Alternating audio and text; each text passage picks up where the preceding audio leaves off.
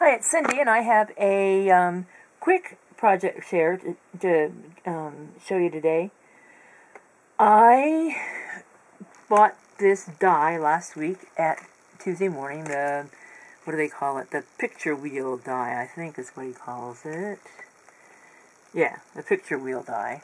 It's a big Mama Jama. And I paid, it says $9.99. It was actually $7.99.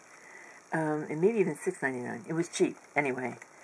So this morning I was thinking about it, and I was working on my B-book, my last B-book, and I was thinking about this die and wondering how I could incorporate it into the journal somehow, and I came up with this idea. I cut out two of them. The first one, I poked out all the little holes. There's like little, there's one of the little die-cut things. There's a center hole, and then there's these little liner upper holes, and then all the individual holes for their pictures. So I poked all of them out in the first one. In the second one, I left it whole. So then I took all of my little scraps from the paper collection, and I went through and I found, well, some of them were easy. Like this is a whole sheet of nothing but bees. So I cut out 3 different bees from that one. That was kind of fun because it was a 3-fer. 3 different kinds of bees. But like on, and then this one, it has just the queen bee. So I was able to cut that out. And on this one, that's the same as that one. And this one is kind of fun because right in there, amongst the flowers, there's tiny little bees. So I cut them out sort of in their environment, in their natural environment. And then I cut out on this page, this one actually has a bee carrying something.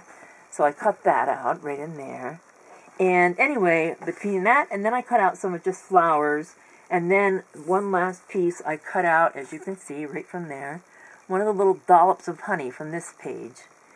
And I fit them in to all the wheels, or all the windows. And I made myself a Viewmaster wheel, and I titled it Bees, Habitat, Honey. And I zhuzhed it up a little bit with distressing the yellow mustard, the mustard seed, and a little bit with vintage photo just to knock it back a little bit.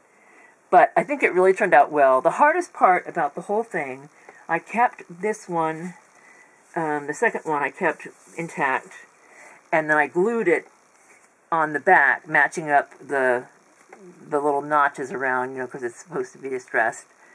That was the hardest thing, was finding how to match up everything, because if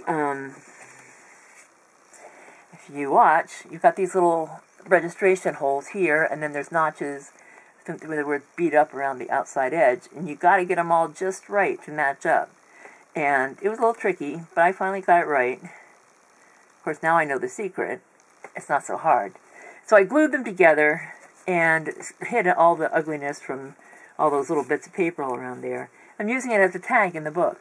And I think it really turned out well. I'm really loving it. I wish every paper collection had something unique that would fit in all those little holes, because I really like it. I think it was worth the time. It took me about an hour all told. Part of that was figuring it out. I tried a couple of different things first, and then I ended up with this, and I'm really happy with it. So, yeah, that's my little project. Just wanted to share it, especially for Jackie, but also for all of you. I don't know how all of you are using this die, if you have it, and I'd appreciate any ideas for other ways to use it, but I really am pleased with this one.